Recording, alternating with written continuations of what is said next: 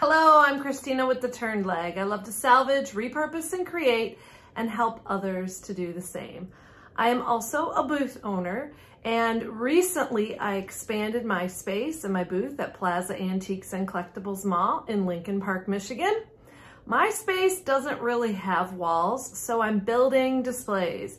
And I heard from so many of you, you want to see how I do it. So this whole video, I'm going to show you how I'm building a center display out of found objects to help my booth have a little bit more character. One of my passions is to save old stuff. And for my booth, I am going to use found objects to help me make my displays.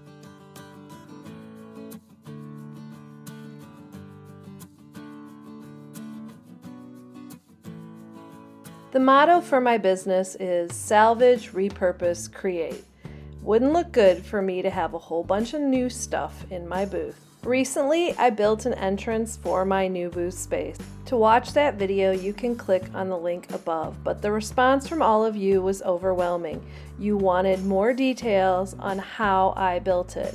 So here's the video for you.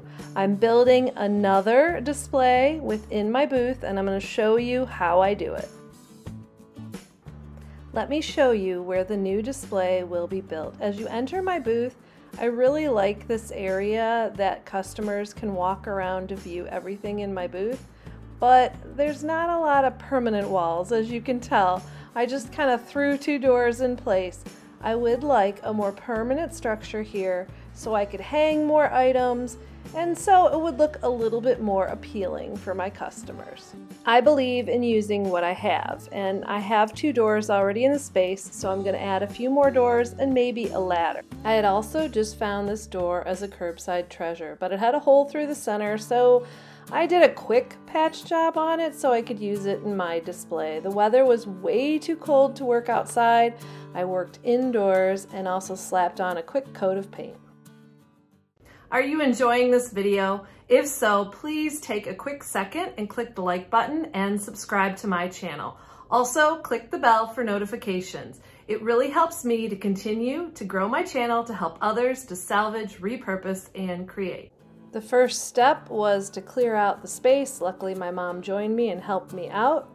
We also wanted to check to see if the doors were the same height. But I needed another door. Luckily, I have a bunch of spares in my booth, so I found one of similar height. The original plan was to kind of make a letter H out of the doors. We would have two side by side in the center and two on the end. When you're building anything in your booth, one of the first things you need to make sure is that it's going to be sturdy. And so you need to use the right hardware. I use a bunch of L brackets and different sizes of screws. If my doors still had hinges, I could have also hinged them together, and that would have been another option. But since they didn't, I did the L brackets. I also placed L brackets on the bottom of the doors, and I chose the really large ones to help make it stand on both sides. I also used a flat bracket to hold the double doors together. Boards of wood can also work.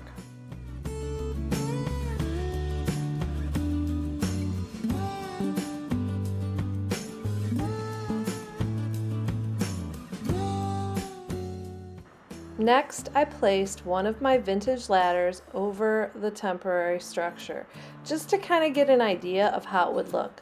And with all great plans, we decided we really didn't like how this looked at all. Instead, I felt that the two center doors should be pushed all the way to the back to create like a letter C and have the ladder hanging above. That way, the one side would look a lot different than the other. So we moved the hardware and reattached it. I also did add a scrap piece of wood to secure the two center doors. So which do you like better? If you're not sure, wait till the end of the video till you see this completely decorated. It really does make a difference. I also want to say if we would have had more time, I think I would have painted the doors a little bit more, but we really didn't have it. The mall was quite busy and open while we were trying to do all of this work. Now to level up the display so we can hang that ladder across the top. To do this, I installed a 2x4 board and screwed it right into the door underneath. We then placed the ladder back on top of the structure, and I got to get out my favorite connectors of all. These actually hold pipes in place, but they are great for your booth. They are a little bit flexible and they can bend wherever they're needed. They really worked well for holding the ladder in place. I also added a few more screws to the ladder. Ladders are just great for a booth because you can hang so many things from them. I also had planned to cut small boards of wood and place them in the corners on the top of the structure to make it more secure. But this thing was not moving and they were not needed. Now it was time for the redecorating, and once again I want to remind you that customers were in the mall, so we were just quickly putting things back together. I'm sure I will spend a little bit more time making things even nicer.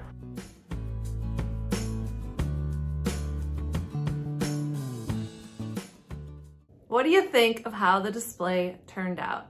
Let's take another look at the final product.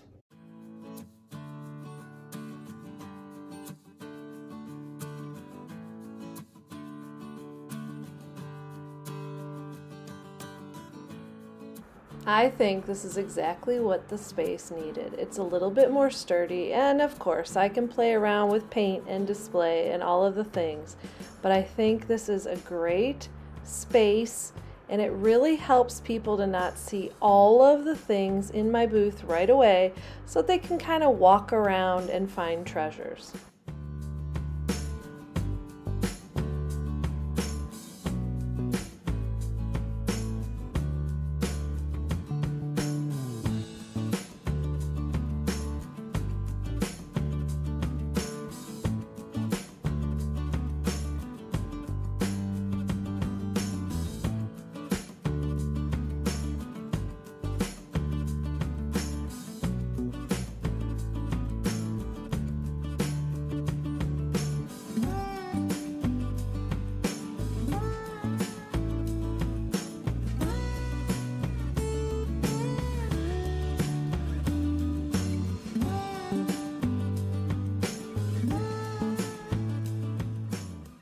Thanks so much for watching this video. I hope I've inspired you to maybe do something a little different in your booth and to reuse those common materials. Now get out there to salvage, repurpose, and create.